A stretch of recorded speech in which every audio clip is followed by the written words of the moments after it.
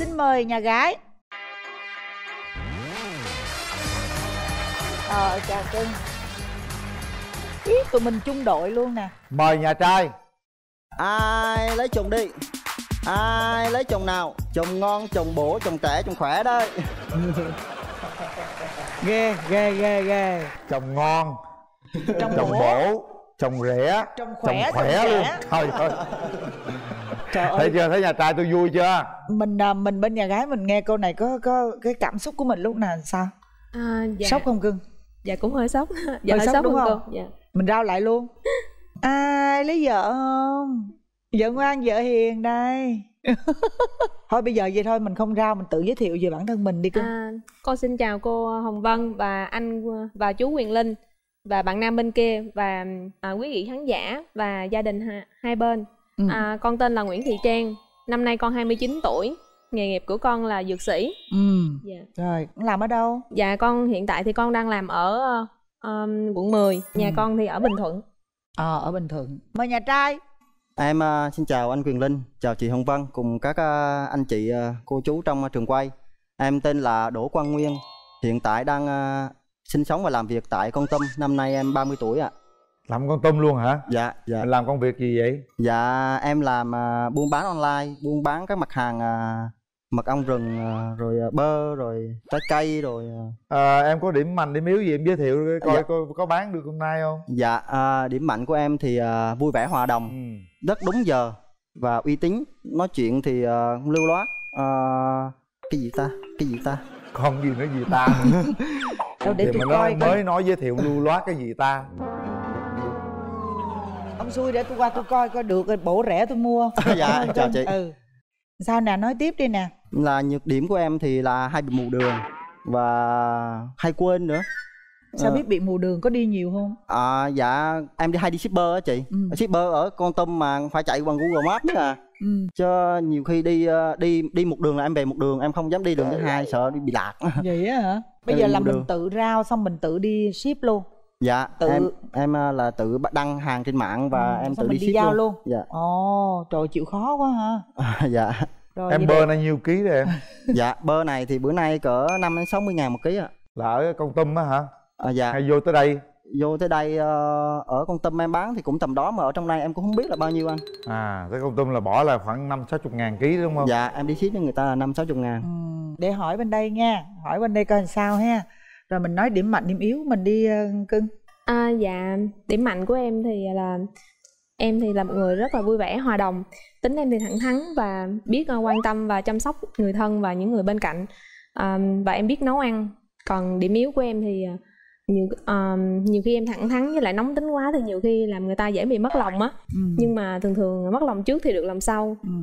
Em thì cũng hơi nóng tính một tí, nhưng mà cái miệng thì nói vậy thôi, nhưng mà xong rồi thôi chứ không có để bụng. Rồi mình là có mấy mối tình rồi Cưng? Dạ em thì trước giờ có một mối tình, tụi em chia tay cách đây là 4 năm. Lúc đó thì yêu nhau được bao lâu? Dạ yêu nhau là khoảng được 5 đến 6 năm. Lý do chia tay là lúc đó thì hai đứa thì biết nhau là học chung cấp 3, xong rồi em lên đây học thời gian rồi em mới quen. Thì gia đình em thì không có chịu đạo, còn gia đình bạn em thì đạo. Rồi bây giờ nghe cái anh bên đây anh rao bản thân anh vậy, Cưng thấy có mua được không? Chắc hay mua mão luôn? Chắc mua mão luôn. Mua mão luôn đó, bên đây người ta tính mua mão đó. Rồi vừa có tình yêu vừa có bơ luôn. Có hết đó. Em trai có mấy mối tình rồi? Dạ em chưa có mối tình nào. Chưa có luôn? Dạ. Sao vậy? Như nói cái chuyện đường tình duyên của em nó gian nan trắc trở lắm. Lo đi bán không hay sao? Dạ cũng có nhiều cái đi xem mắt, nhưng mà cái tính tình cũng không được hợp á. Xong rồi có nhiều người bảo giới thiệu em là đi cắt duyên. Cuối năm vừa rồi á em cũng đi cắt duyên. Đi cắt duyên hay là sao? Duyên âm. Cắt duyên âm. Dạ đúng rồi. Em mới cắt xong thì là được khách hàng của em là do là khách hàng của em đăng ký. Thế là thấy ba má em cũng già rồi, thế là khách hàng em mới kêu để chị đăng ký cho. Thế là khách hàng đăng ký cho em. Thì em vừa mới cắt duyên xong cỡ 2-3 tháng thì thấy chương trình gọi. Mà chương trình gọi là trúng ngay cái ngày cá tháng 4. Phỏng vấn trúng ngay cái ngày cá tháng 4 em. Đen nó vậy luôn đó hả? Dạ. Xui vậy luôn hả? Em tưởng giả bộ cái gì. Trúng ngày cưới cá tháng 4 cái em là kêu không biết là có ai người chọc mình không, tại vì thấy mình ế quá mà. Thế là em mới gọi hỏi kỹ thì chương trình bảo Đúng, xong bắt đầu em mới thu xếp vô thì vừa phỏng vấn xong là về thì chương trình cũng gọi, mà chương trình lại gọi trúng má em mẫu đột thừa, xong cái là em cũng không đi được. Nhưng mà biết đâu được là cứ trắc trở như vậy để ngày hôm nay em gặp được một cái nửa của em ở bên này. Em hiểu ý chị không? Em đoán đi, em coi cái bạn bên đây, cái cảm nhận của bạn bên đây như thế nào, em tả thử rồi. Em nghĩ bạn ấy là một cô gái rất là cũng có cá tính, dễ thương. Còn em mong muốn tìm người yêu như thế nào? Dạ em mong muốn thì tìm người yêu giống mẹ của em. Giống mẹ là em luôn. Mẹ em sao? Tại vì em là ở Con Tum là hay mệnh danh được chàng trai có hiếu nhất Con Tum á. Là hay đi đâu em đi uống trà sữa nè, em đi coi phim nè, cũng chở mẹ đi theo chơi. Kiểu như là mẹ em hồi xưa cũng khổ, em muốn cho bù đắp mẹ lại. cho lại những cái cảm giác bây giờ như thế hệ trẻ như đi trà sữa rồi. Bây giờ mẹ như thế nào nói chị nghe coi. Em có mang theo ảnh luôn ạ. Vậy hả? Đâu đưa chị coi coi. Đây là ảnh của mẹ. Coi đàn gái giống mẹ không? Đây là tấm ảnh mẹ em tỉ mỉ làm quà tặng cho cô gái. Ồ vậy đó hả? Dạ, nói chung là ông bà cũng mong có con dâu lắm rồi. Đây, thôi nói chung là mẹ rất là phúc hậu luôn. Nếu mà cưới vợ sẽ về làm dâu đó. Nói cho mọi người xem mẹ của bạn đây. Thôi đưa chút để này làm món quà tặng bạn gái nha. Anh sẽ qua xem coi nhà gái thế nào nha. Bên này em gái xinh, rất là xinh ha. Mình muốn tìm một nửa yêu thương của mình như thế nào? Con thì con muốn tìm một nửa yêu thương của con là lúc nào cũng tạo cho mình tiếng cười vui vẻ, rồi chung thủy và có hướng cầu tiến, biết quan tâm và chăm sóc con. Mình không thích đàn ông ở điểm nào con? Con không thích đàn ông ở điểm là hút thuốc, lăng nhăng. Lăng nhăng. Dạ, mình có gì thì mình chia sẻ từ ban đầu. Thật, nói chung là đối với con là thành thật là vẫn hơn. Con có muốn đàn ông phải đẹp trai nè, phải cao lớn rồi đẹp trai cao lớn thì nói chung con chỉ cần ngoại hình ưa nhìn. Cao lớn thì chỉ cần cao hơn con 1m65 trở lên là được rồi. Rồi, bạn nam, bạn đáp ứng được nhu cầu và tiêu chí bên đó không? Dạ, chắc cỡ 90% ạ. 90%. Bạn có đầu hoa lăng nhăng không? Dạ, nếu đầu hoa lăng nhăng chắc không ngồi chương trình rồi. Dạ. Bạn có phải là người hút thuốc không? Dạ không. Cưng cao mét nhiêu vậy? Dạ, em cao 1m64. Thiếu còn phân không sao đâu con ha. Hôm nay em đi với ai vậy? Thiếu còn phân. Hôm nay em đi với chị dâu với bạn thân thời còn nhỏ ạ. Rồi, xin mời chị dâu cho ý kiến nào. Dạ, em xin chào anh Quyền Linh và chị Hồng Vân và khán giả trường quay. Em là chị của Nguyên. Thì hôm nay đến đây thì em cũng mong Nguyên là tìm được một nửa yêu thương của mình. Theo chị thì thấy em gái này cũng dễ thương, hiền lành. Chị thấy cũng hợp với em. Chị mong hai em cho cơ hội để tìm hiểu nhau. Rồi, cảm ơn em. Con đi với ai? Con bữa nay con tới đây là con đi với anh rể. Rồi, xin mời anh rể. Em xin chào anh Quyền Linh, chị Hồng Vân và tất cả khán giả trong trường quay. Em là anh rể của bé Trang. Em đến đây từ Đà Lạt. Từ Đà Lạt xuống luôn hả? Dạ đúng rồi chị. Em thấy em rể tương lai. Thấy em trai này thì nó rất chi là được, cao giáo, dễ tính đi, dễ gần, phù hợp với em vợ em, nên là hy vọng là hai đứa tạo điều kiện tìm hiểu lẫn nhau. Dạ em cảm ơn. Bây giờ chúng ta mở rào cho bạn Nguyên với bạn Trang gặp mặt nha. Mở rào.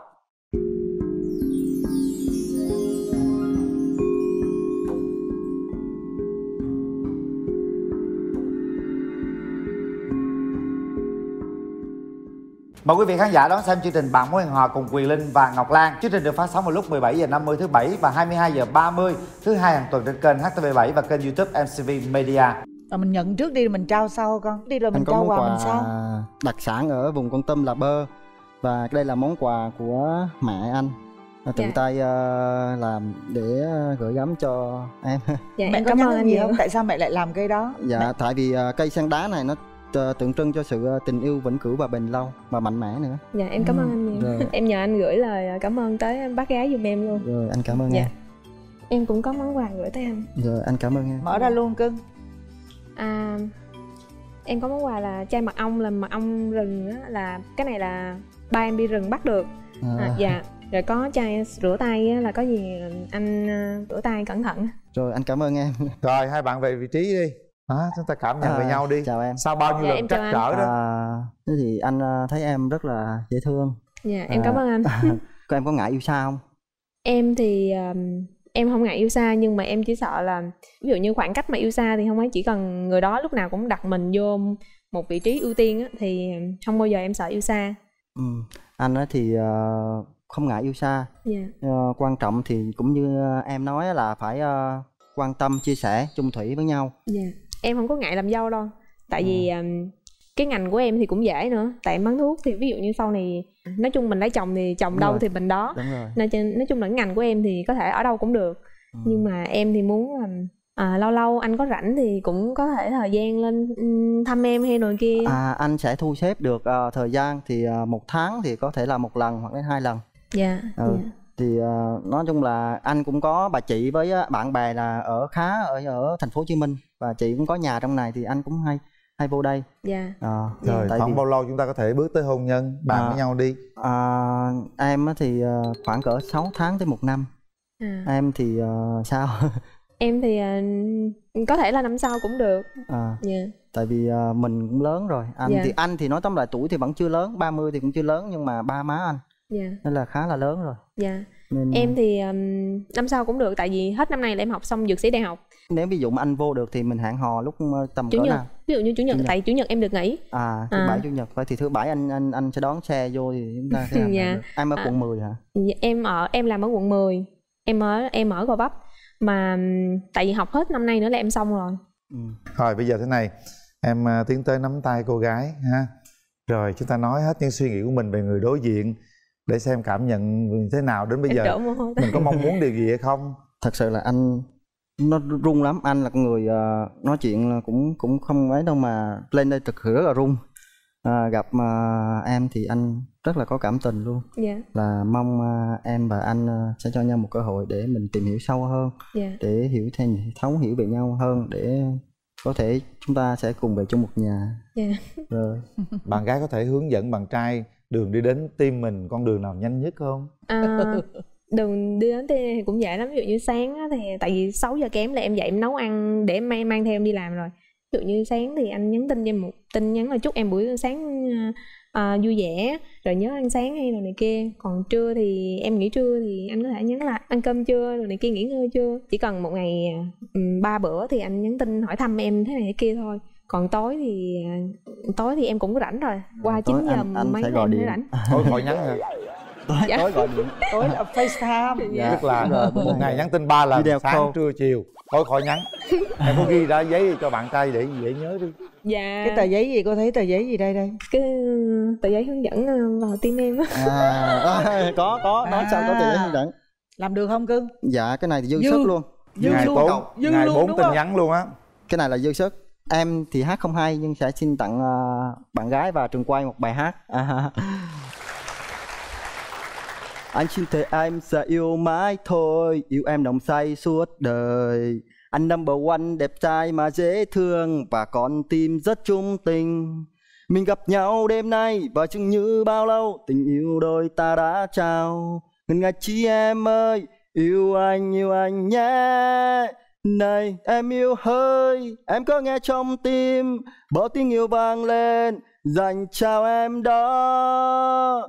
Này em yêu hơi, em có nghe trong em biết không em ơi, I love you, I love you. Hai câu cuối đó, I love you đó, xúc tích rồi đó. Thôi mình trở về vị trí các bạn. Detox không khí từ trong ra ngoài. Nếu ta cảm nhận đây đúng là một nửa bánh ghép của mình thì mình đừng ngần ngại bấm ngay cái nút đó. Còn nếu không, chúng ta nhường cái nút bấm đó cho người khác. Khi bấm chúng ta phải có trách nhiệm với nút bấm đó. Bấm bằng cả trái tim của mình. 1 2 3. Rồi bấm luôn rồi đó. 3 chưa kịp 3 là đã bấm rồi. Rồi chúc mừng các bạn. Hãy nắm tay nhau. Đó. Rồi hôn đi. Hôn em cái nè, hôn má. Chương trình gửi tặng đến 2 bạn phần quà từ nhãn hàng thép Vinakioi, thép xây dựng Nhật Bản tinh thần thép.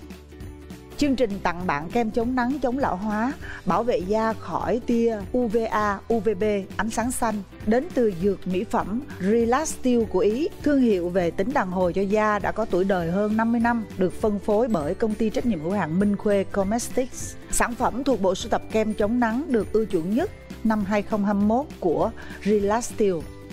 Chương trình gửi tặng đến hai bạn phần quà của hệ thống Diamond Fitness Center, voucher tập luyện gói 2 năm trị giá 9 triệu đồng. Diamond Fitness Center chăm sóc sức khỏe và vẻ đẹp toàn diện của bạn với hệ thống Fitness 5 sao sẽ mang đến các dịch vụ về gym, yoga, dance, boxing đẳng cấp nhất. Toshiba Việt Nam gửi tặng hai bạn mỗi bạn một chiếc máy lọc không khí CAF N30 diệt khuẩn và khử mùi bằng ion âm, loại bỏ bụi mịn PM2.5 đến 95%.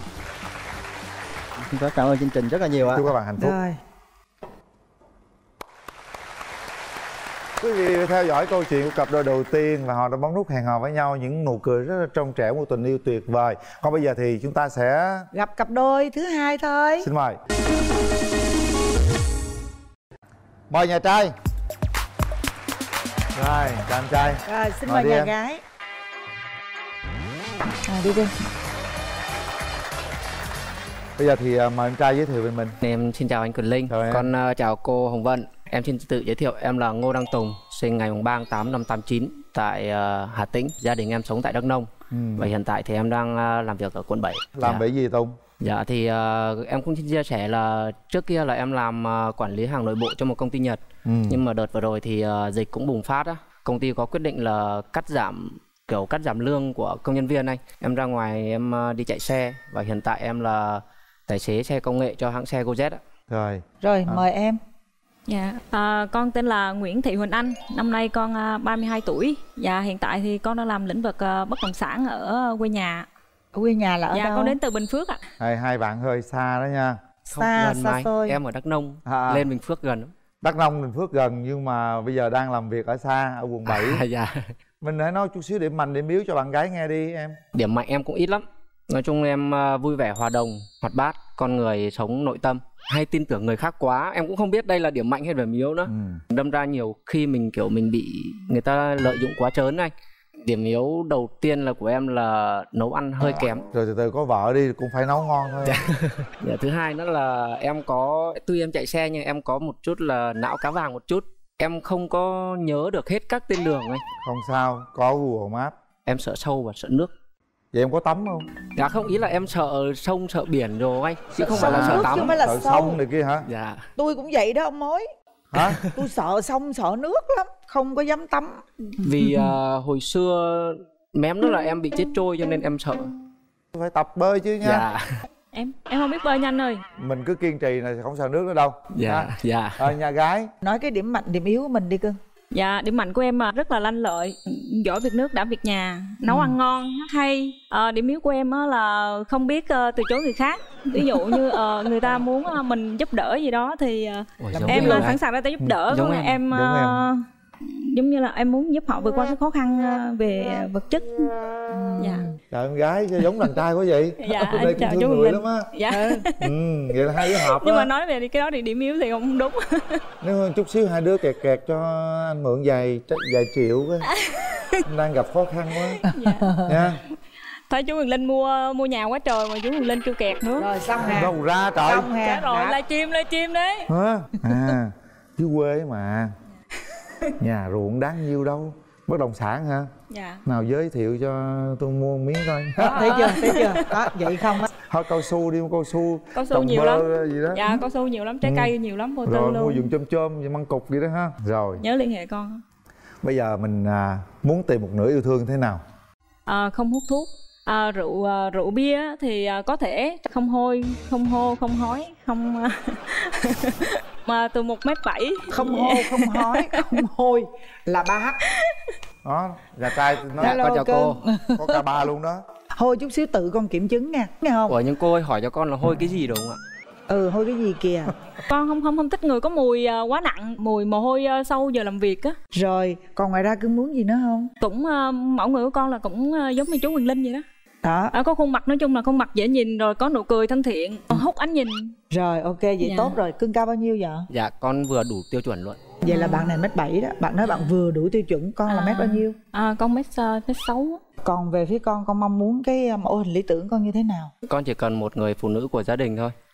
Ngoại hình thì ưa nhìn, người biết nấu ăn, chăm lo cho người khác, quan tâm chia sẻ. Cái cần nhất ở con bây giờ là một người phụ nữ có tâm, tức là luôn luôn mình hướng về gia đình, chứ đừng có xô bồ quá ở ngoài rồi trong gia đình mình không là gì hết thì nó cũng không được. Cô thấy bạn này là những cái mà con mong muốn là có hết á. Con đam mê và thích chị Cẩm Ly. Mà phải hát hay, hát. Em hát hay ngang chị Cẩm Ly anh ơi. Ôi. Rồi chúc cặp hát liền nha. Ok. Đúng rồi. Em có mấy mối tình rồi? Thật ra thì em cũng xin chia sẻ một chút. Nó có chuyện của tình duyên của em nó hơi dài và lận đận. Là năm 2013 là lúc đó em vừa đi lính về được 1 năm. Đợt đó thì mẹ em cũng yếu lắm, bà cũng hay mê tín nữa cho nên đi coi. Thì nói là bây giờ phải lấy vợ cho ông Tùng. Không lấy thì ít nhất 3 đến 5 năm sau thì may ra nó mới lấy được. Hàng xóm lại có một đứa cháu thì thế là mai cho em. Em quyết định là lấy. 3 đến 4 ngày trước khi đám cưới diễn ra đó thì bạn gái đó mới gọi em ra nói chuyện riêng. Thì nói là bảo bây giờ em có một chuyện nói với anh là em đã từng có một lần chồng rồi. Thì anh có đồng ý nữa hay không? Thì lúc đấy em cũng chỉ nghĩ đơn giản là thì thôi giờ lỡ rồi, sắp cưới rồi mà anh, cũng còn mấy ngày à. Biết đâu người ta từng lầm lỡ như vậy, người ta sẽ biết cách sống với mình hơn. Gọi là nhắm mắt đưa tay luôn. Chưa đầy 1 tuần thì lại lục đục thì bạn gái đó lại bỏ về nhà ngoại và yêu cầu em là qua đó làm rể, trong khi em là con trai 1. Em hỏi lý do thì bảo là chỉ nói là không thích làm dâu thôi. Xong em không đồng ý thì gia đình bố mẹ bên gái á là bắt chia tay. Thì thôi thì em cũng chấp nhận. Là từ khi bọn gặp mặt để người ta giới thiệu thì đến khi ra tòa bọn em chỉ vỏn vẹn trong vòng 4 tháng thôi. Nhưng mà chưa có con? Dạ chưa, em nói chung ngủ với nhau chỉ được 3 ngày thôi. Coi như cũng đã lỡ một lần đò nhà gái. Thật sự thì con cũng chưa có lập gia đình, nhưng mà con có lỡ yêu một người và cũng có 2 đứa con. Tức là con chưa làm đám cưới. Đúng rồi, chưa có đăng ký kết hôn với ai. Nhưng mà con lỡ yêu một người mà tới 2 đứa hả con? Dạ cái lỡ này nó lỡ sâu quá. Cái là thương là chứ con không phải là lỡ. chứ không phải là 2 người đó. Dạ đúng rồi, con thực sự là con yêu người ta thật lòng. Là con đã có 2 đứa con rồi. Dạ đúng rồi. Là thì cháu được nhiêu tuổi rồi? Dạ một đứa thì 4 tuổi rưỡi, một đứa 2 tuổi. Là hiện giờ con đang nuôi? Dạ đúng rồi. Nói chung là một mình con là giống như vừa là cha vừa là mẹ vậy đó. Vậy thì hai vợ chồng sống với nhau bao nhiêu lâu? Thì nói chung là cái mối tình này không có được ở với nhau trọn vẹn, không có thường xuyên gặp nhau, chỉ là thỉnh thoảng thôi ạ. Tại vì con là cái người Công giáo và quan niệm không có muốn phá thai. Thật sự thì người ta không có thích, người ta không có thích sinh tiếp. Người ta không muốn nhưng không mà thích, con giữ rồi. Lại. Đúng rồi. Và đứa sau là gọi là vợ kế hoạch của con. Nên thành ra thì con chấp nhận luôn. Con có việc có em bé sau con chấp nhận và con tự mình phải mạnh mẽ để mà vượt qua những cái khó khăn đó. Ông mối tôi thấy để cho hai bạn cũng đều là đã có nhiều kinh nghiệm. Em thấy rồi. Sao? Cảm nhận em thế nào em trai? Bạn nữ bản lĩnh quá. Đúng, bản lĩnh đó. Bây giờ là nhà gái đi với ai vậy? Dạ con đi với mẹ và những người bạn. Dạ con chào cô ạ. Mẹ cưng con quá vậy. Chào hai MC và khán giả trong trường quay. Chào cô. Có thấy con cũng được. Về nhà cô thì vườn điều vườn có xu đầy. Con có sức làm thôi không? Dạ con cảm ơn cô ạ. Giờ chị cho cơ hội. Con gái mẹ cũng rất tuyệt. Gái mẹ rất tuyệt. Mẹ rất tuyệt nha. Dạ. Em trai đi với ai? Dạ hôm nay em đi với lại chị họ em ạ. Dạ xin chào ông Mai bà mối. Xin chào chương trình. Dạ chào nhà gái và cùng quý vị khán giả. Hai em bằng tuổi, đứa nào cũng sợ nước hết trơn á, nhưng mà chị nghĩ là chắc em gái nó cõng em được á. Với lại chị thấy má nhà cũng muốn dâu lắm rồi, tại vì Tùng là con trai một trong nhà mà có ba chị em gái. Mà làm xui với bác đây cũng vừa tuổi lắm, 50 mấy tuổi. Rồi thôi hai đứa tạo cơ hội cho nhau nha. Mong hai em có hạnh phúc. Rồi cảm ơn chị gái. Bây giờ thì thôi hai bạn gặp nhau đi. Đúng rồi. Chúng ta sẽ xem coi nó như thế nào. Mở rào.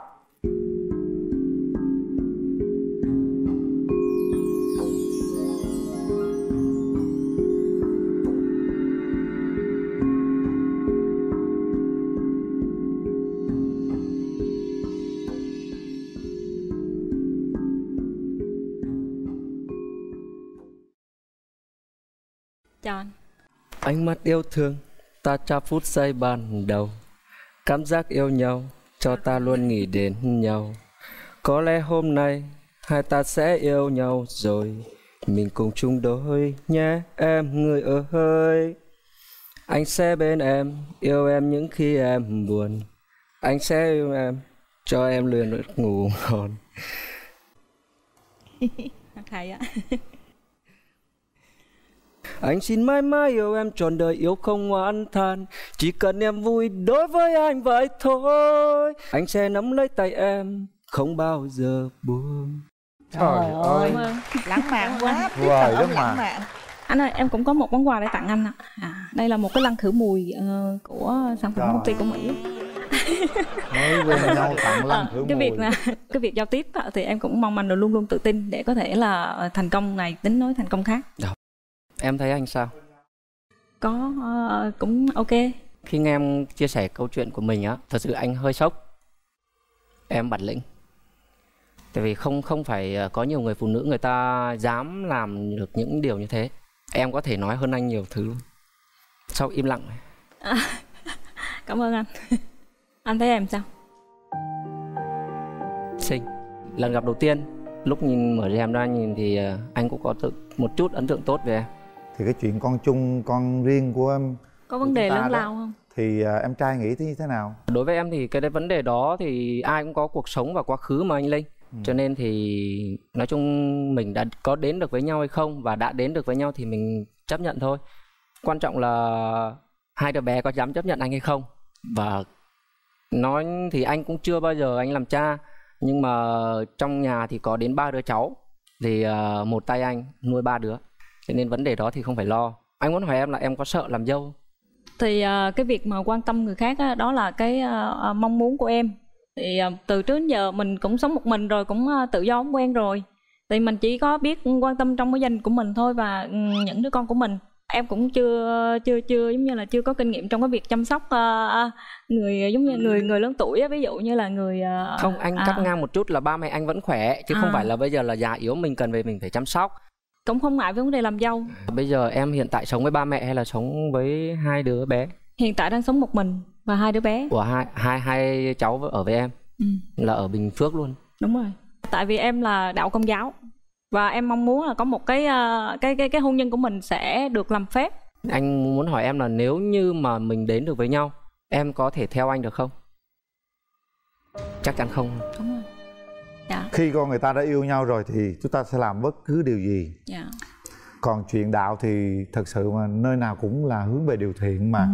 Với lại cái của ai nấy giữ cũng được mà. Dạ. Chứ đâu có nhất thiết phải là ai theo ai. Đó. Thôi giờ hát cái đi cho nó đỡ căng thẳng coi. Vậy con đứng lên con hát nhé. Đêm hôm nay bỗng nhiên em lại thấy anh trong giấc mơ. Mình ngồi cạnh thật lâu bên nhau lặng lẽ. Đêm hôm nay bỗng nhiên em lại thấy anh trong cơn gió đông về. Phải chăng khi biết yêu, giấc mơ là nơi bắt đầu. Này mùa đông ơi xin hãy làm tuyết rơi, để trăng lối anh em về. Này mùa đông ơi xin hãy làm tuyết rơi, để em biết anh cần em. Và thời gian ơi xin hãy ngần chân đây, để những dấu yêu đong đầy. Một vòng tay em khao khát một giấc mơ, em đã yêu anh người ơi. Dạ con xin hết ạ. Detox không khí từ trong ra ngoài. Rồi, để tay vào nút bấm. Không bấm vì bất kỳ điều gì mà chỉ bấm bằng sự mách bảo của trái tim thôi các bạn nha. Quyết định sau 3 tiếng đếm. 1 2 3. Hết thời gian. Không ai bấm cả. Nếu không trở thành đôi, chúng ta có thể trở thành những người bạn tốt với nhau. Dạ, em cảm ơn. Chương trình gửi tặng đến 2 bạn phần quà từ nhãn hàng thép Vinakioi, thép xây dựng Nhật Bản tinh thần thép. Chương trình tặng bạn kem chống nắng, chống lão hóa, bảo vệ da khỏi tia UVA, UVB, ánh sáng xanh. Đến từ dược mỹ phẩm SIêU của Ý, thương hiệu về tính đàn hồi cho da đã có tuổi đời hơn 50 năm, được phân phối bởi công ty trách nhiệm hữu hạn MCV Cosmetics. Sản phẩm thuộc bộ sưu tập kem chống nắng được ưa chuộng nhất năm 2021 của SIêU. Chương trình gửi tặng đến 2 bạn phần quà của hệ thống Diamond Fitness Center, voucher tập luyện gói 2 năm trị giá 9 triệu đồng. Diamond Fitness Center chăm sóc sức khỏe và vẻ đẹp toàn diện của bạn với hệ thống Fitness 5 sao sẽ mang đến các dịch vụ về gym, yoga, dance, boxing đẳng cấp nhất. Toshiba Việt Nam gửi tặng hai bạn mỗi bạn một chiếc máy lọc không khí CAF N30 diệt khuẩn và khử mùi bằng ion âm, loại bỏ bụi mịn PM2.5 đến 95%. Hãy giữ lại tất cả những kỷ niệm của người bạn mình. Thật là bất ngờ thưa quý vị. Trong những câu chuyện bạn với họ không bao giờ biết trước điều gì cả. Ngay từ lúc đầu bạn trai gặp bạn gái tôi cứ tưởng là sẽ có một kết rất là có hậu. Nhưng mà Vân nghĩ là sau đây thì là sẽ rất là nhiều bạn sẽ bấm nút cho hai bạn này, đúng không? Cảm ơn quý vị và các bạn quan tâm theo dõi. Cảm ơn Toshiba Việt Nam đã tài trợ chính cho chương trình. Toshiba đỉnh cao chất lượng Nhật Bản. Chương trình được phát sóng vào lúc 17h50 thứ Bảy và 22h30 thứ Hai hàng tuần trên kênh HTV7 Đài truyền hình Thành phố Hồ Chí Minh. Mời các bạn xem Bạn Muốn Hẹn Hò trên ứng dụng truyền hình Netclub. Các bạn có thể tải ứng dụng không chỉ xem Bạn Muốn Hẹn Hò và các bộ phim hấp dẫn, các chương trình thể thao mà còn có cơ hội kết đôi hẹn hò trực tuyến tại đây. Còn bây giờ thì Hồng Vân và Quyền Linh xin chào tạm biệt và hẹn gặp lại mọi người.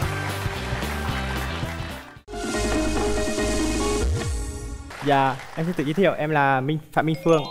Em năm nay 25 tuổi và đang làm việc và sinh sống tại thành phố Hồ Chí Minh. Phương làm gì Phương? Em làm kỹ sư thiết kế khuôn dập ô tô. Quê em ở đâu Phương? Dạ, em đến từ Bình Phước. Bình Phước, nhưng mà làm tại quận mấy? Làm ở Thủ Đức. Thủ Đức. Làm tại Thủ Đức mà quê ở Bình Phước. Còn em? Dạ, con chào cô Hồng Vân, con chào chú Quyền Linh, chào anh bên kia. Chào quý vị khán giả, con tên Kim Ngọc, 26 tuổi, đến từ Tây Ninh. Con hiện tại đang làm giáo viên dạy kèm môn toán và môn hóa cấp 2. Sao cầm cái tờ giấy gì vậy? Dạ, con sợ con run quá, con quên nên con viết lại. Gì? Dạ. Sao viết dài sọc vậy hả? Cứ ghi gì trong đó vậy? Dạ, con ghi mấy cái ưu điểm, khuyết điểm. Trời ơi. Rồi đọc luôn đi con. Thôi vậy sẵn mình đọc luôn đi, cái ưu điểm và khuyết điểm của mình đi. Dạ, ưu điểm con là vui vẻ, hòa đồng, thân thiện, không thích cãi nhau. Khuyết điểm của con là tắm lâu, thích ngủ nướng, nhút nhát trước đám đông, hay để quên điện thoại, không giỏi kiếm tiền. Thật ra con không giỏi chịu được áp lực của công việc. Còn gì nữa không? Dạ hết. Hết mà dài sọc vậy luôn á hả? Mai mốt đi gặp người yêu con viết một dọc luôn, muốn hỏi gì, muốn nói gì, tình yêu sao viết một dọc để tới đó khỏi quên nha. Dạ. Rồi có thích ca hát, múa hay là thích làm thơ hay thích thêu thùa gì không? Dạ, con có làm bài thơ nói về bản thân của con. Rồi đâu con đọc luôn đi. Cái này con nhờ chú Quyền Linh đọc giùm con. Trời, nhờ chú hả con hả? Sao đây. Ông có sẵn lòng không? Ông mai mối ơi. Có sẵn lòng luôn. Trời ơi, đàn gái xinh hả? Để chú con. Rồi con cứ ngồi đi coi. Thơ: thứ đẹp nhất không phải vẻ đẹp thoát tục, mà là trái tim không tranh giành với đời. Em chỉ là một bông hoa bé nhỏ, chờ đợi ánh nắng duy nhất thuộc về em. Em yêu cuộc sống, yêu người thân của em, và yêu mỗi ngày đầu ngập tràn ánh nắng. Hạnh phúc lớn nhất trong cuộc sống chính là luôn tin rằng có người mãi yêu em. Trời ơi, chữ cô giáo đẹp quá. Theo cô thì con cứ giữ cái này, xong chút xíu nữa nếu như mà con mở rào ra đó ha, con nên tặng cái này cho cái bạn trai bên đây. Đẹp quá à. Cô giáo à. Để tôi coi đàn trai. Cái này cũng hương trời sắc nước. Thôi nói chung là ngày hôm nay hot boy và hot girl ha. Đúng rồi. Bạn cảm nhận như thế nào khi mà bạn thấy một cái tờ giấy mà với một cái lý lịch trích ngang, nét chữ thiệt là đẹp, thiệt là mong manh, thì bạn cảm nhận cái cô gái bên đây như thế nào? Cảm nhận của con là cô gái đó là một cô gái rất là chu đáo. Rất là chu đáo, đúng rồi. Cẩn thận, chu đáo, đúng vậy.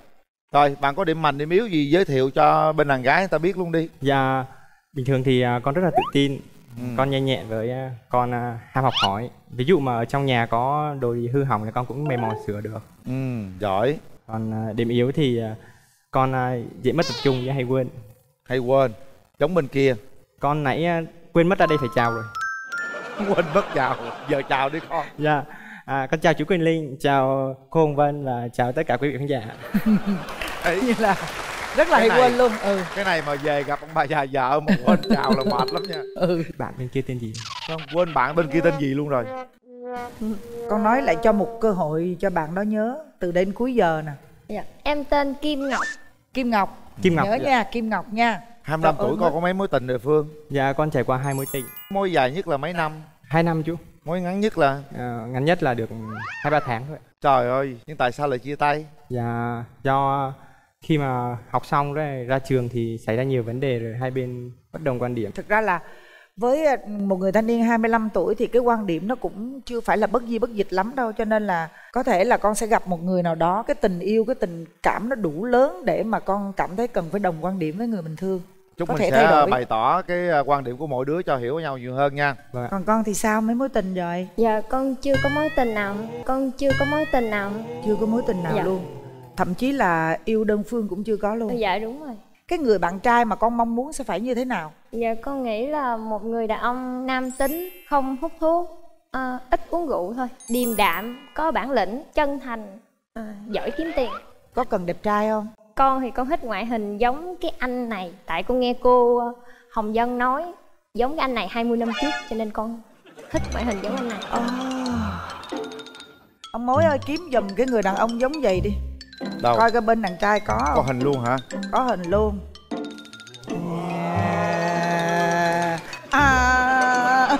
Ai mà quen quá vậy ta? Thì cái tôi thấy cũng quen lắm luôn á. Ngày xưa ấy, thanh xuân ấy giờ còn đâu. Trời đất ơi, nó khác một trời một vực. Nhưng mà nói nghe nè, ông can cái mặt ông vô bên kia là thấy là giống hơn á. Ông tin ông thử coi. Biết ai không? À, dạ rồi, chú. Đó, mà để sát con thấy giống hơn á. Trời ơi, không ngờ hồi xưa tôi cũng đẹp trai vậy ta. Nhưng mà hôm nay con đẹp trai hơn. Yên tâm, con trắng trẻo hơn chú ha. Đẹp trai nha con. Dạ. Không phải đùa đâu, đây là hot boy đó. Rồi, bây giờ thế này nè, mình hỏi ý kiến người thân đi coi sao. Đúng rồi. Mình cho hai trẻ gặp mặt đi. Rồi hôm nay con đi với ai nè? Dạ con đi với chị của con. À rồi, mời chị. Dạ em xin chào anh Quyền Linh, dạ chào chị Hồng Vân, và chào khán giả ở trường quay. Dạ Ngọc á, thì từ nào giờ bạn đó nhút nhát với khép kín lắm, nên bởi vì từ đó chị cũng chưa có quen ai. Dạ theo chị á, thì chị thấy bạn trai bên đây cũng hiền, nói chuyện cũng dễ thương. Chị nghĩ là em nên cho bạn bên đây một cơ hội, dạ để hai em tìm hiểu nhau. Dạ, không phải nhút nhát đâu, vấn đề đi tìm cái hình tượng mà mình chưa có. Mà hình tượng này cũng khó tìm lắm á. Dạ. Đâu. Em trai đi với ai? Con đi với mẹ, với ba người bác ạ. Bác Yến, bác Mị với có mẹ bác ha. Mai. Xin mời cô có vài ý kiến nè. Dạ con chào bác. Xin chào hai MC mát tay. Dạ. Xin chào khán trường. Chào bên là gái. Tôi là bác gái của cháu Phương. Hôm nay cháu được chương trình mời đến đây thì cũng muốn cho cháu kiếm được một người bạn để kết bạn trăm năm cho nó vững bền. Thấy cháu đây cũng đẹp, cũng xinh, dễ thương, giống mẹ chồng.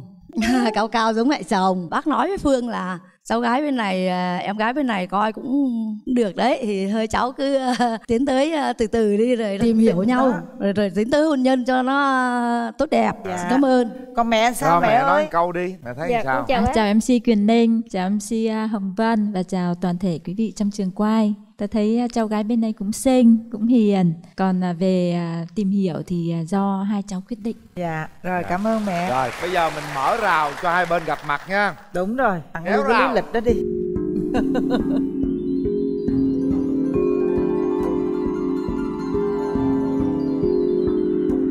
Rồi, tặng quà cho nhau đi. Trời ơi.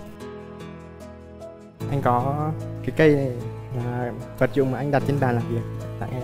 Dạ, cảm ơn anh. Dạ, rất là dễ thương. Đến với chương trình em cũng có món quà tặng cho anh là chiếc đồng hồ để bàn. Dạ, cảm ơn em. Với nghĩa là cho dù thời gian có thay đổi, anh vẫn lưu giữ khoảnh khắc ngày hôm nay. Cảm ơn. Chúng ta cảm nhận về nhau đi, lần đầu tiên các bạn gặp mặt đó, sau 20 mấy năm đó. Bây giờ con nói thử xem là bạn này có giống như trong cái đầu óc con hình dung không? So với cái phiên bản Quyền Linh á thì được bao nhiêu %? Chắc 70%. 70% đúng không? Cảm nhận đi. Sao nè, hai đứa nói chuyện đi. Cảm nhận đầu tiên thì con nói là con thấy cô gái rất là dễ thương, trên sức tưởng tượng của con. Trên sức tưởng tượng đúng không? Vâng ạ. Anh muốn hỏi là kiểu tình yêu lý tưởng của em là như thế nào? Em nghĩ tình yêu lý tưởng là giúp hai người hoàn thiện lẫn nhau. Tại vì trong khái niệm của anh thì có kiểu như là mới gặp đã yêu, rồi thân thiết lâu rồi yêu, rồi hoặc là theo đuổi nhiều quá nên yêu. Dạ. Em thích kiểu nào? Em chưa suy nghĩ mấy cái kiểu tình yêu đó nên em chưa trả lời được. Con có thiện cảm với anh không? Dạ có. Nếu như mà sau chương trình này mà cả hai chúng ta bấm nút chọn thì em có muốn tối nay đi chơi không đâu?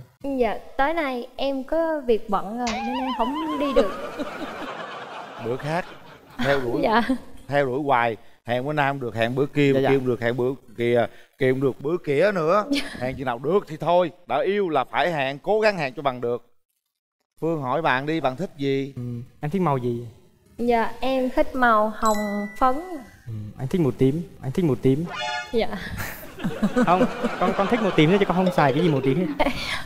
Chú Linh thích màu tím mà con. Chú thích màu tím mà chú không có mặc màu tím. Và mỗi nhìn màu tím mình cảm thấy thoải mái nên con Dạ. thích. Tại vì màu tím cũng là màu chung thủy. À, anh nghĩ anh cũng là một người chung thủy. Tại vì bình thường mà ăn món gì ngon là anh sẽ ăn hoài. Rồi, có thể hát tặng bạn gái một bài đi. Dạ. Bước tới, nào, nhìn nhau mà hát, truyền cảm xúc cho nhau. Con muốn dành tặng bạn Minh Ngọc bài Lời Yêu Thương. Ngày nhộn nhịp về trên khu phố, có cô em tung tăng, đôi môi cười hoa nở và mặt trời của miền nhiệt đới buông trên vai em chân. Cho anh mơ màng, anh muốn được cùng em về vùng biển vắng. Mình sẽ sống những ngày dài. Chết rồi. Những ngày cái này con tập một tuần rồi đấy mà vẫn thất bại vậy. Mình đứng lên mình đối đáp lại đi con. Bây giờ con chỉ biết làm thơ thôi. Bài thơ này là nói về bản thân của em. Có tựa là bông hoa nhỏ, thứ đẹp nhất không phải vẻ đẹp thoát tục, mà là trái tim không tranh giành với đời. Em chỉ là một bông hoa bé nhỏ, chờ đợi ánh nắng duy nhất thuộc về em. Em yêu cuộc sống, yêu người thân của em, và yêu mỗi ngày đều ngập tràn ánh nắng. Hạnh phúc lớn nhất trong cuộc sống chính là luôn tin rằng có người mãi yêu em.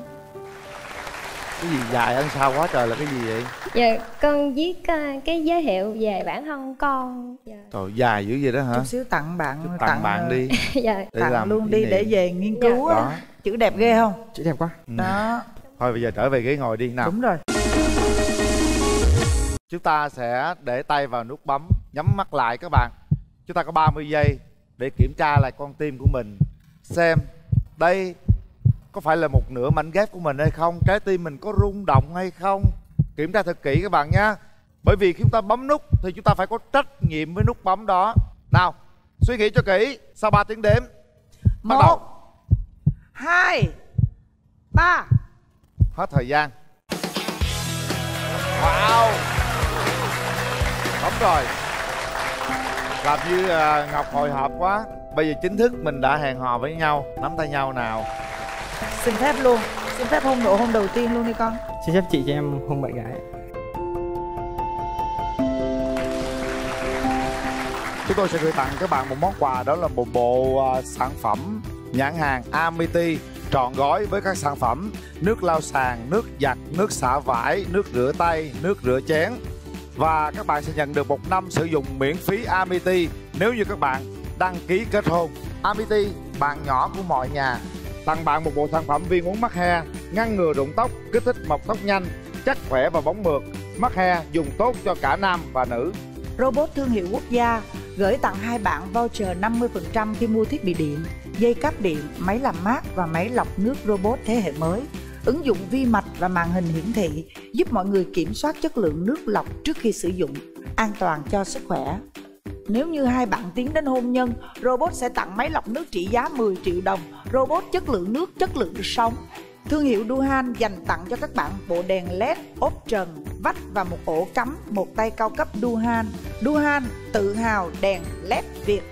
Nước khoáng Đảnh Thành Vicoda tặng bạn sản phẩm nước khoáng kiềm thiên nhiên Vicoda với độ pH tự nhiên 8.5, giúp trung hòa lượng axit dư thừa, rất tốt cho sức khỏe, đặc biệt về tiêu hóa. Sản phẩm được đóng chai ngay tại nguồn khoáng Đảnh Thành, đảm bảo chất lượng đồng nhất, giữ trọn vẹn các khoáng chất cần thiết cho cơ thể. Chương trình gửi tặng đến 2 bạn phần quà từ nhãn hàng thép Vinakioi, thép xây dựng Nhật Bản tinh thần thép. Nhãn hàng thép Vinakioi, thép xây dựng Nhật Bản tinh thần thép hân hạnh tài trợ phần quà trị giá 20 triệu đồng dành cho những cặp đôi chính thức trở thành vợ chồng từ chương trình Bạn Muốn Hẹn Hò. Dạ, cảm ơn cô. Dạ. Dạ, con chào chú Quyền Linh. Rồi, xin chào. Chào cô Hồng Vân và chào mọi người có mặt ở đây. Con tên là Nguyễn Hồi Sinh Hoài Hận. Cái gì? Nguyễn Hồi Sinh Hoài Hận. Nguyễn Hồi Sinh Dạ Hoài Hận. Dạ. Trời ơi, tên lạ vậy ta. Ba mẹ có nói cái ý nghĩa của cái tên đó không Hoài? Dạ chắc cũng có cô. Chắc có đó. Dạ. Đâu con kể nghe coi sao vậy? Cái đó hồi nhỏ con không biết gì hết thì thôi, có gì con nhường lời lại cho ngoại. Để hỏi phụ huynh coi là lý do cái tên đó là sao ha. Đúng rồi. Bên đây á, nhà gái mình nghe thấy cũng lạ đúng không? Nhiêu tuổi rồi? Dạ năm nay con 29. Con hiện tại đang buôn bán rau củ quả trái cây này nè. Bán ở đâu Hoài Hận? Ở Bình Dương. Bán Bình Dương rồi, ở Bình Dương luôn? Dạ. Nhà đó con ở với ai? Nhà đó hiện tại con ở một mình. Rồi con giới thiệu về mình luôn đi.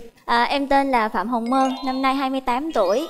Quê em ở Cà Mau và hiện tại thì em đang sinh sống và làm việc tại quận 9 thành phố Hồ Chí Minh.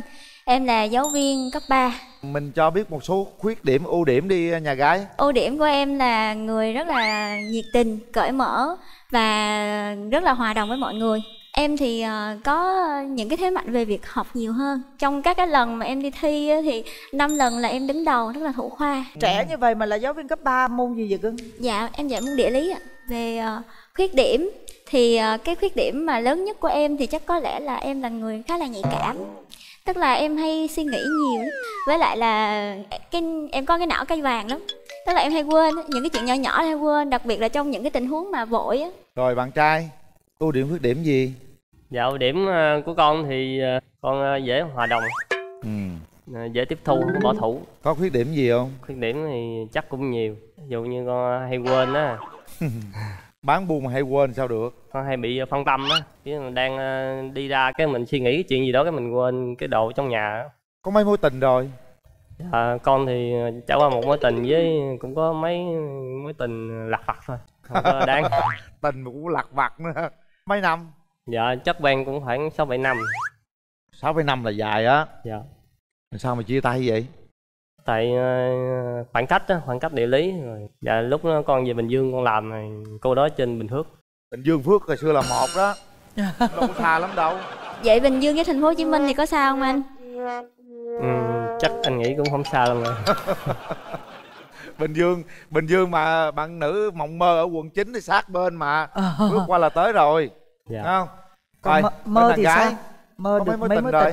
Dạ tình trường của em thì nhiều hơn anh đó một chút xíu. Em có 3 mối tình ạ. Mối tình đầu tiên của em thì từ thời sinh viên là nhà, mặc dù là nhà ở gần nhau nhưng mà hai đứa lại là yêu xa. Tại vì bạn kia là học ở xa còn em thì học Cần Thơ. Nên là quen nhau khoảng được 1 năm thì do cái khoảng cách địa lý mình cũng không có nhiều cái cảm xúc. Cũng là do địa lý luôn. Thành ra là thôi bỏ mối tình đó đi. Mối tình thứ nhì. Sau mối tình đầu khoảng 5-6 năm gì em mới quen mối tình thứ hai. Được mấy năm mối tình thứ hai? Dạ chỉ vài tháng thôi. Tại vì lý do là cũng khoảng cách địa lý luôn, là em chuyển công tác lên thành phố Hồ Chí Minh.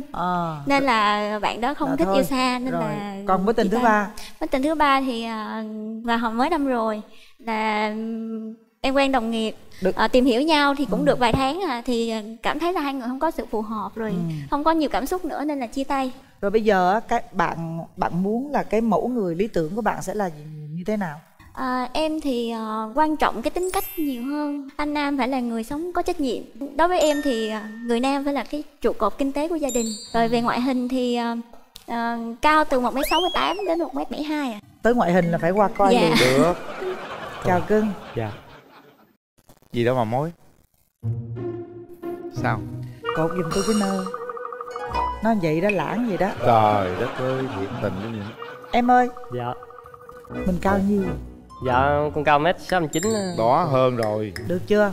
Từ 1m68 tới 1m72 mà giờ 1m69.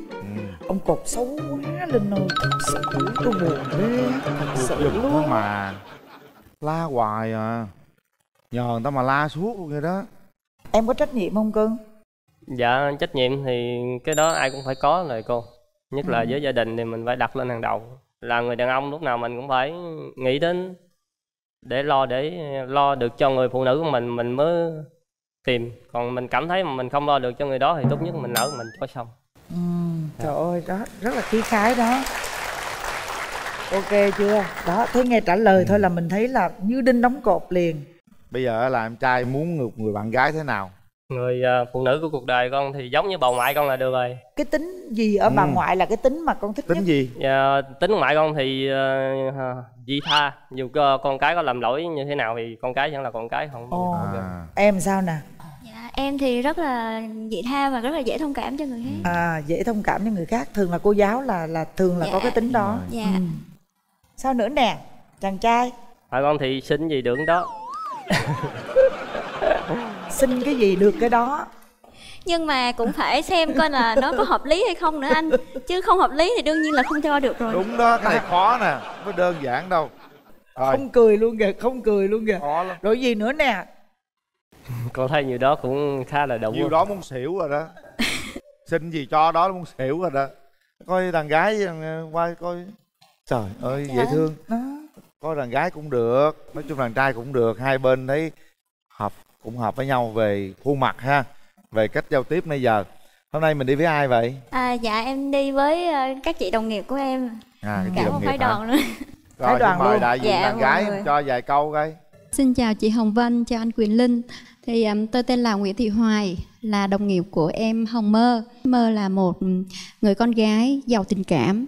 Em sống chân thành và hòa đồng, vui vẻ. Hy vọng Hồng Mơ và bạn Nam sẽ cùng cho nhau một cơ hội để có một cái kết thúc thật là đẹp. Cảm ơn chị. Rồi, cảm ơn cưng. Anh trai đi với ai? Dạ con đi với đại gia đình của con. Có ông ngoại với bà chính với mẹ. Có ông ngoại hả? Ông ngoại. Thì cho ông ngoại trước đi. Chào Quyền Linh. Chào ông Dân. Dạ. Chào cháu gái. Dạ con chào ông. Dạ đầu tiên là xin ông ngoại cho biết về cái tên trước đi ông ngoại. Ông ngoại xin giải mã, không thích phụ thuộc. Nó có thể để cho cháu con được tự do kinh doanh mua bán đi. Vậy là con hiểu được cái ý nghĩa của lịch sử của cái tên rồi. Thật sự là ông ngoại cũng thấy điều đó rồi. Bây giờ các bậc cha mẹ ai cũng vậy, khi mình sinh con có gì một cái tên quá đặc biệt, mình đừng có đặt tên con bao nhiêu cái bực tức hay cái hận thù đặt đó là con cháu sau này nó sẽ nhận lấy cái điều đó, và cái tên nó không được theo phong thủy đó ngoại hả? Nó không được tốt. Có lên tòa án xin. Xin đổi là Quyển Hoài Sinh thôi. Nhưng mà cái tòa án nó chợ giờ lục lợ sửa chữa cực giờ khổ. Được đó ngoại, giờ được đó. Nổi cũng được, không có nổi đâu. Hoài Hận thì có những cái điểm tốt thì gọi là không hút thuốc, không uống rượu, không cà phê. Mà cái xấu là chỉ có chơi game thôi. Giờ đâu biết chơi với đâu. Nó chưa có nghịu mà. Bây giờ ông ngoại bà ngoại hối để mày làm sao mày tìm cháu gái cho tao để cho tao bà nhắm mắt. Chứ giờ còn có mình mày à. Trời ơi không? Mà mẹ nó thì đã có gia đình ở riêng rồi, đâu đó rồi. Mà nhìn về cháu á thì có lẽ cũng đạt được là khoảng 80%. Bước đầu ngoại đã nhìn. Ngoại chỉ khuyên rằng mong hai cháu cho nhau một cơ hội, và mong được có một người cháu để gì giữ cái tài khoản của nó giùm. Trời ơi. Chứ bây giờ không khổ quá, nó ăn xài lớn quá mình cũng sợ. Rồi cảm ơn ngoại. Rồi cảm ơn. Vậy là ngoại hiểu được nha. cái tâm tư của ngoại rồi đó. Ngoại thương Hoài Hận dữ lắm. Cảm ơn hai gia đình, đàn trai và đàn gái. Bây giờ mình mở rào xem hai trẻ gặp mặt thế nào nha. Mở rào. Đó. Chào em. Dạ chào anh ạ. Đến chương trình có món quà tặng em. Bán gì tặng đó. Dạ. Đền mò đây cho. Dạ cảm ơn anh. Tặng sầu riêng nhưng mà mình sẽ sầu chung nha. Rồi em có món quà tặng anh mở ra luôn à. Cẩn thận. Rồi anh cầm. Đây là một cái quả địa cầu pha lê. Pha lê thì nó rất là đẹp nhưng mà nó mong manh và nó rất là dễ vỡ, giống như là tình yêu của mình vậy đó. Nếu như mà mình không có trân trọng, mình không có giữ gìn thì nó cũng sẽ rất là dễ mất đi. Và hy vọng rằng nếu em với anh á, mà có duyên là có thể đến được với nhau thì anh nên trân trọng cái tình cảm đó. Anh sẽ trân trọng và anh sẽ ghi hết tên em vào 4 cái châu lục. Cảm ơn anh. Đưa em đi 4 châu lục luôn. Anh thấy cảm nhận lần đầu tiên về em như thế nào ạ? Anh thấy em cũng dễ thương, cũng hiểu biết, rất là sâu lắng. Anh muốn hỏi em là em thấy anh có được không? Tại vì anh thấy anh hơi tài. Thật ra thì mỗi người sẽ có một cái ưu điểm và cái nhược điểm riêng. Quan trọng là mình có thể dung hòa được những cái ưu điểm và nhược điểm đó với nhau để mà có thể hòa hợp và chung sống với nhau thôi. Nhiều người thì quan niệm là công việc gia đình, việc nhà, nấu cơm giặt giũ rồi đó là việc của phụ nữ. Còn người chồng thì chỉ là trụ cột về kinh tế ở bên ngoài thôi. Vậy anh quan điểm chuyện đó như thế nào? Anh không có nghĩ vậy đâu, anh nghĩ đàn ông giờ làm mọi vợ cũng được rồi đó. Thì giống ông ngoại anh làm hết, ông ngoại anh đâu làm gì đâu.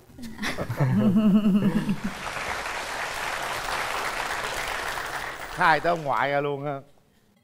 Anh có gì muốn hỏi thêm em không? Anh muốn hỏi em là em có sống thực tế không, có sống ảo không? Tại vì nó không thích mấy cái cô sống ảo lắm. Em cũng đăng Facebook hơi nhiều á, không biết thì anh có để tâm chuyện đó không anh? Anh thì anh cũng không có quan tâm gì mấy chuyện đó, anh chỉ quan tâm cuộc sống thực tế thôi. Bây giờ mình hẹn hò sao các bạn? Em đi dạy từ sáng tới chiều tới tối luôn. Nhưng mà em vẫn sẽ có dành thời gian nếu như mà hẹn hò thì không biết là anh rảnh thời gian nào? Lúc nào cũng được hết, tại vì không có chuyện nào mà quan trọng hơn bằng cái chuyện người yêu của mình, người đó sống với mình suốt đời. Còn những chuyện khác thì từ từ mình làm được. Dạ. Chuyện nào quan trọng thì mình sắp xếp trước. Như vậy thì thời gian thường là em sẽ rảnh nhiều vào cuối tuần ha? Anh sẽ đến bên này.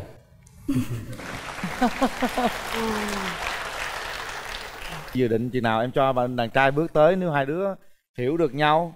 Được á, thì chắc là năm sau. Đám cưới thì ông ngoại có đồng ý không ông ngoại? Ông ngoại đang trong từng giờ, từng giây và từng phút. Cưới là ông ngoại cho bao nhiêu bàn? Thì ngoại cho nguyên chiếc 52 chỗ từ dưới lên được rồi. Trời ơi, còn tiệc cưới thì sao ngoại? Tiền làm cưới ở đâu? hả? Thích nhiêu chịu nhiêu, thích nhiêu chịu nhiêu. Trời đó coi. Ngoại cưng quá vậy, ngoại cưng ngon lành luôn vậy. Chứ giờ còn thằng cháu như con út mà. Ôi ôi. Về là con chỉ có chịu việc quản lý thôi. Quản lý thôi. Chứ lại già rồi. Dạ. Vậy là tốt rồi, cảm ơn ngoại nhiều. Bước tới nắm tay cô gái, hát một đoạn nào đó mà mình cảm nhận là mình hát cái bài nào hay, mình thích đi. cảm tình đó. Rồi. Chỉ lần đầu gặp em, ngỡ như đã quen từ lâu. Chỉ lần đầu gặp em, bước chân chợt quên lối về. Trời ơi, 4 câu đủ rồi, như đó đủ rồi. Dạ thì để đáp lại cái bài hát của anh thì em cũng tặng anh một bài hát. Nghe nói Cà Mau xa lắm, ở cuối cùng bản đồ Việt Nam. Ngài chi đường xa không tới, về để nói với nhau mấy lời.